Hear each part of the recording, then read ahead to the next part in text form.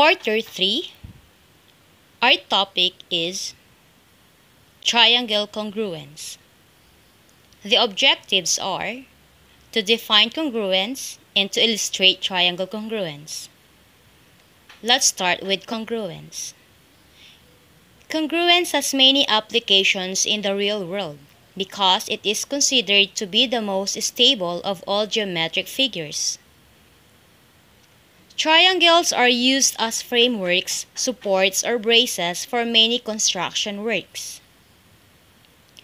Triangles are strong enough to maintain their shape when acted upon by external or internal force. What is congruence? The idea of congruence is all around us.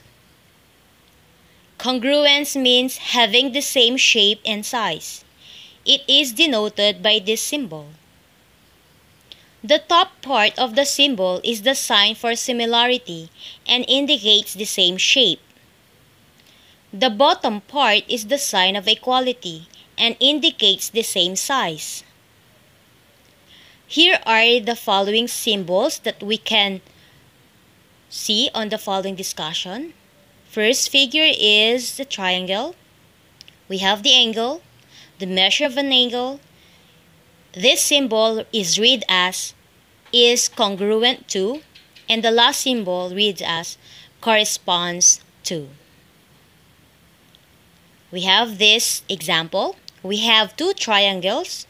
The triangle DOG, and the triangle CAT.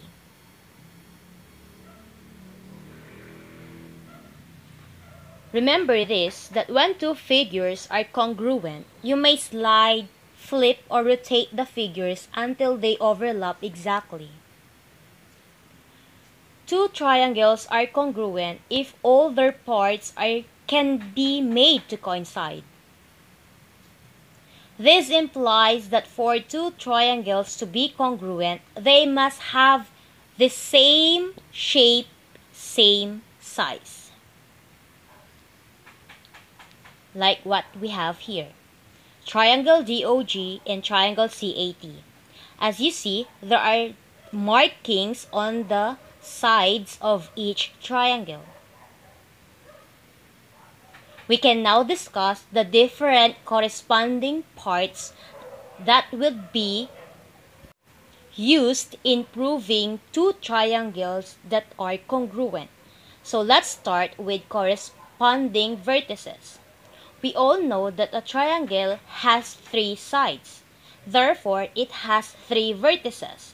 For triangle DOG, we have vertices D, O, and G. On the other hand, triangle CAT has the following vertices, C, A, T. So when you say corresponding vertices, you need to see the different markings on the two triangles.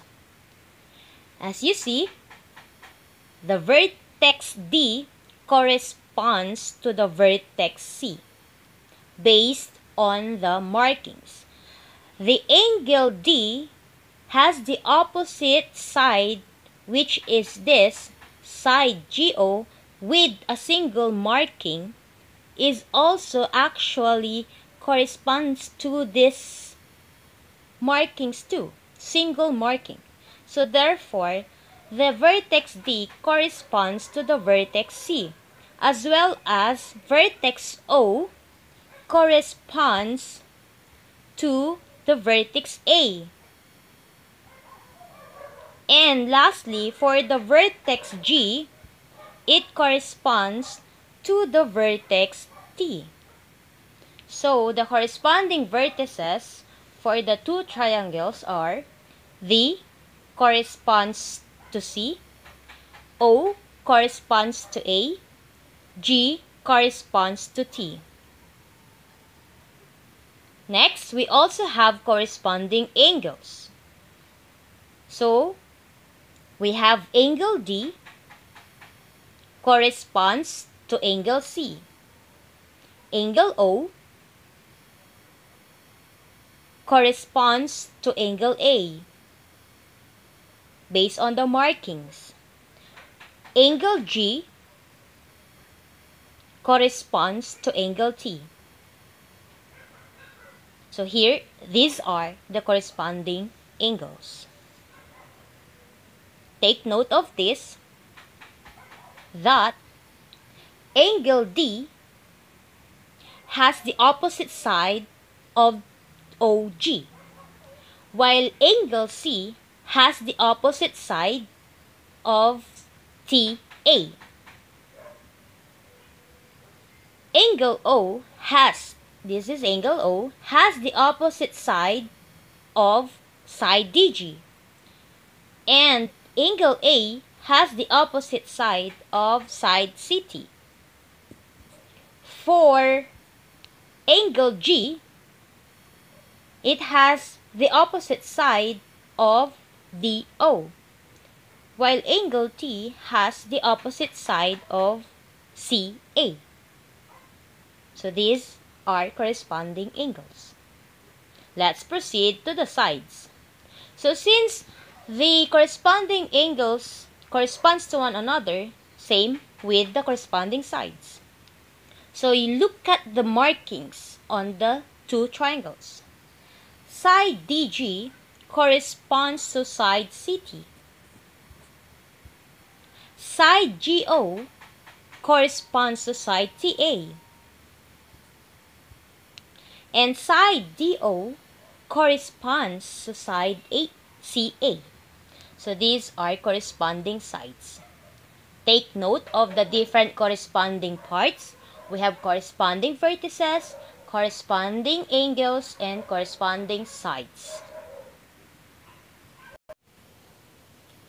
Since the corresponding parts of triangle DOG and triangle CAT are congruent, then the two triangles are congruent.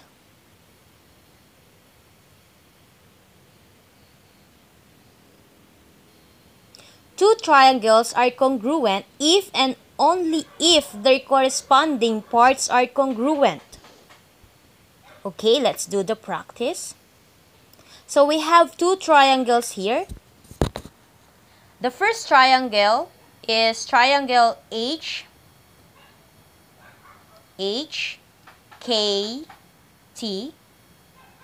and the second triangle is triangle FKT. Let's name the corresponding parts. Let's start with the corresponding vertices.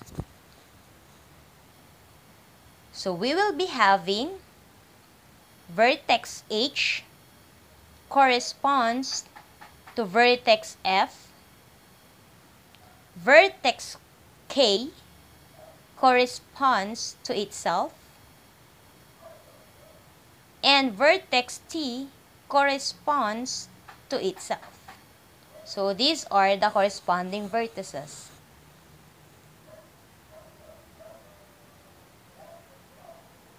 Next, corresponding angles. Let's start with angle H of the triangle HKT. So we have angle H corresponds to what angle on the second triangle? Yes, it is angle F. Then angle K corresponds to what angle? Obviously, to itself. And lastly, angle T corresponds to itself. So these are the corresponding angles.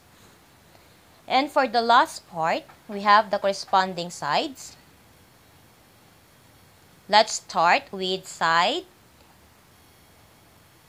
HK. Side HK corresponds to side FK.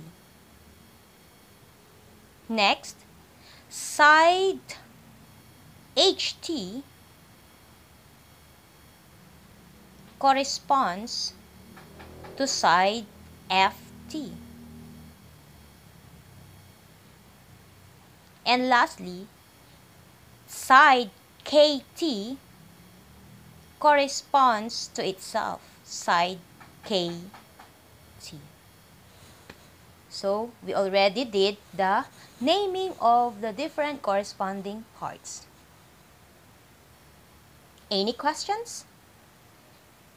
If there are no questions, he can now answer the written work on your learning activity sheet week 3, and it will be served as your first assignment.